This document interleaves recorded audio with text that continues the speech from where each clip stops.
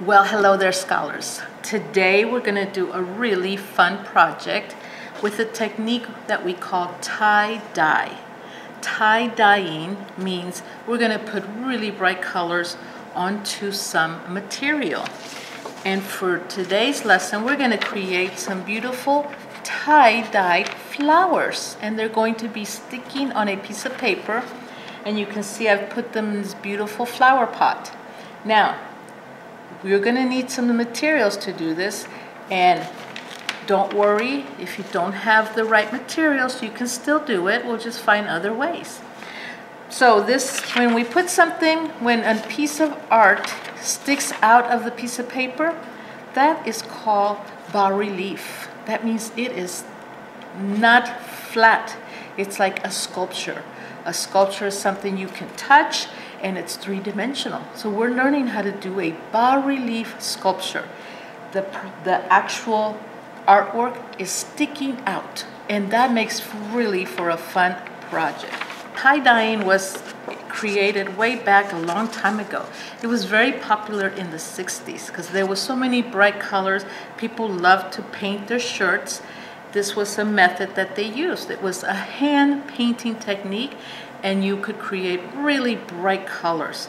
It symbolized being free to use many colors that you wanted to. So we're gonna learn how to tie-dye with coffee filters. So you're gonna need to get yourself some coffee filters. If you don't have coffee filters, you can use paper, it's okay. You are gonna need a lot of markers, so whatever colors are your favorite, get some markers. We're gonna use water from a spray bottle, or if you don't have a spray bottle, just get a little container of water and you'll just use your hands. It's very simple, very easy to do. You will also need construction paper. For this one, you will need construction paper just because we want it to really last and not fall apart as we work on this. And don't forget a glue stick. Scissors as well. Scissors will also come in handy. Glue stick and scissors. Okay, I'm going to show you how to get this done. So let's get started. Okay, so I'm going to show you what you need. You're going to need 1 or 2 coffee filters, depending on how many flowers you want to make. So I'm going to just show you how to make one, but you can make as many as you want. You're going to need many colors, markers, so you can grab all the colors you like to use. We're going to need to have some water handy, a glue stick, scissors, and I would find and get yourself some color construction paper. So what you're going to do is you're going to take your coffee filter and fold it in half. Okay.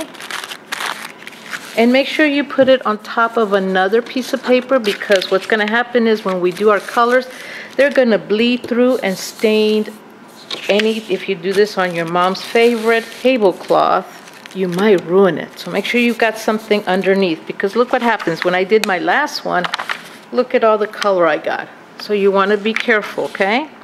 So I'm going to put my coffee filter here, and then I'm going to take my markers and I'm just going to paint just lines. You don't have to do anything but just put some lines together right next to each other. Put another line. Let's do some purple. The more colors you have, the better and more fun it's going to be. Let's add some green. Let's put some green on this side. So you can see that I'm just coloring around the outside of my coffee filter, and I like to add black. I think black's kind of fun, but not too much. Just kind of, I make black lines. Sometimes when you add too much black, it just covers up all the other colors. So I'm going to stop here, but you see all these pretty colors I put on there? Now I'm going to take my water. Remember, put something underneath, and I'm going to spray my colors, holding this down, and spray it really good. And look what's happening. My colors are bleeding and mixing. Look at how pretty that is. Do you see that? They're kind of mixing all together, and I can keep adding water and make it mix more. Wow, that's pretty cool. And that's what the idea of tie-dyeing is that the colors all blend and mix together. So what you're going to do once you get this done, we have to let it dry. So we're going to let this dry for a long time, really, because otherwise it'll be really wet and we can't use it. So I'm going to put it aside and let it dry.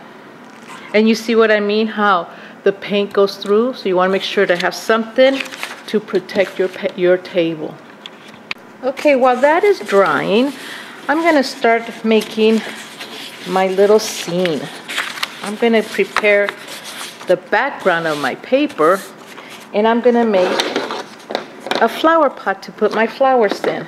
So this is a piece of construction paper, and I'm just going to cut a really pretty wavy line for my top. And because most flower pots are kind of at an angle, I'm just going to cut this so it goes this way.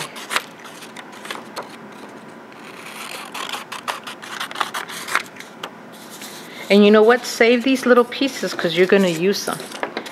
And there's my flower pot, but it's a little big, so I'm going to just cut the bottom off a little bit more. Okay? And I want to add some decorations to my flower pot, so I'm just going to make some little lines. I just like to add all kinds of little fun decorations. Something that looks pretty. And you know what? Maybe I'll put some lines going down too, just to give it some texture and something pretty. Do you like my beautiful flower pot? And I'm going to glue it down. But you know what? Before I glue it down, let's add some swirly designs to my background. I like to use swirls just for fun. It gives my background some fun things. You don't have to do this, but it's always fun to try something new. If you just want to put lines on your background or color in your background, it's just fun to add something pretty. There you go. So I just added a few swirls, and then I'm going to go to the bottom of my page and glue my beautiful flower pot. Now I don't want to glue it shut. I just want to glue the sides and the bottom. Put a lot of glue because we have to leave the top open because that's where the flowers are going to come in. So I'm just going to do this. That way I can put my flowers in here. It's like a little pocket, okay? And I will add a little black line on the bottom to show that it's sitting on a table, and maybe a little bit of a shadow, like it's like sitting on a table. Okay, once your flowers have dried, once your flowers have completely dried, they're going to look like this. And I'm just going to grab my coffee filter and squish it together. You see? My coffee filter with all my pretty colors, and squish it, make it kind of crunchy. And that's the one I'm going to put inside my flower pot. Look at that. And I'll put a little glue and a little glue here because I want it to stay. What do you think? Isn't that so pretty? And now I've got my flower inside my flower pot, and you can fix it any way you like, and there you go. Now you can keep coloring. You can add some colors to the outside, you know, add something fun, whatever you want. You play with it and make yourself a really beautiful tie-dye flower.